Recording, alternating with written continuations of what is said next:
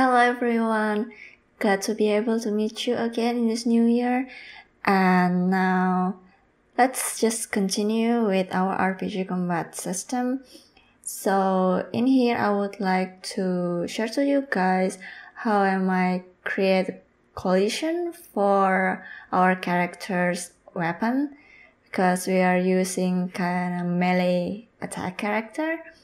And then in here I'm gonna use AnimNotify State instead of creating a box or spare collision inside my character's blueprint. And the reason is that because for me personally, AnimNotify State gives me a freedom to decide when, how long, and in which animation I'm gonna use it. So first of all, I'm gonna create a dummy for our enemy. So I'm gonna just using the third person character, the mannequin one. And don't forget to delete the camera for the dummy. And after that, let's just randomly put our mannequin into our world.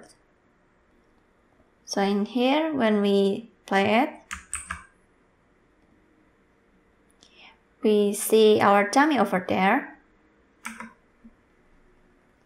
And then the next thing I would like to do is I would like to create an AnimNotify State Blueprint.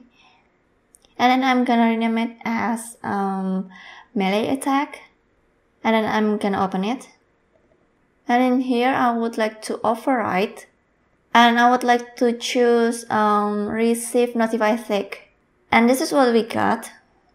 And then in here I would like to call socket location. And then I would like to spear trace by object. The first socket location would be the start point, and then the second one would be the end. And then as for the world context object would be our mescom. And over here I would like to do branch, and if it is true it will go to the return node. And then as for the radius I would like to randomly pick a value, so let's see, 20 I guess.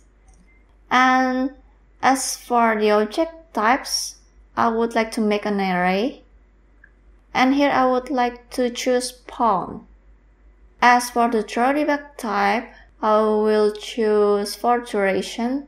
Okay, and for the socket locations, in this case, because I use Quang, so I would like to use FX weapon base and tip. Okay, it's done for the collision. And now what am I gonna do? I would like to go to my primary attacks montages.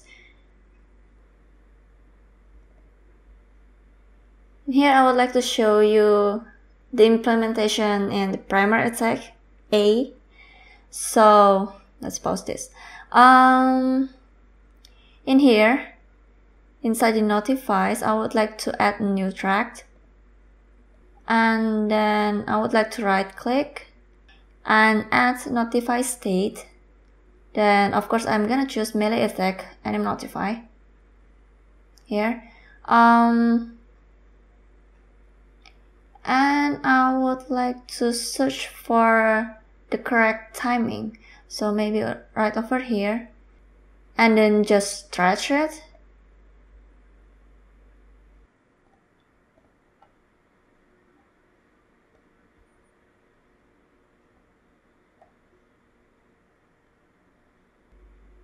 Okay, now I'm gonna do the same thing for the rest of the animation.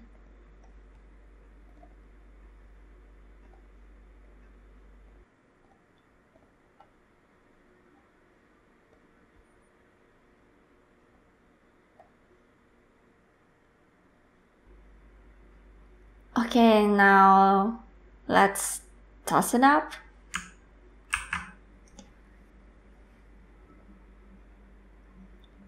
It works. So if the sphere collision is colliding with the pawn, the line's color will turn into green. So let's check this out with our dummy.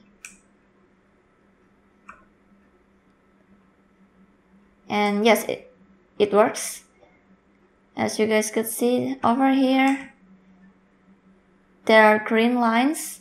So our AnimNotify state is working pretty well. And yeah, that's all. It's quite fast. And I'm gonna play around inside the AnimNotify state later on for applying damage and stuff. And so I would like to leave it like what it is right now. And in the next episode, I would like to talk about how I set up an area of evac or AOE for Kwang's special ability. So see you guys in the next episode. Bye bye.